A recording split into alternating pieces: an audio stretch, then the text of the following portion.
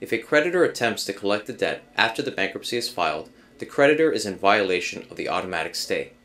Section 362 of the Bankruptcy Code provides that the filing of a bankruptcy stops or stays creditors from continuing a judicial proceeding against the debtor, any act to take possession of the property of the debtor, any act to perfect a lien against the debtor or estate, to collect or recover a claim that arose before the commencement of the case, and the set-off of any debt that arose before the bankruptcy filing.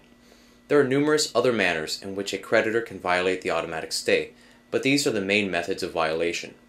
If a creditor persists in its attempts to collect after the bankruptcy filing, it is best to contact our office.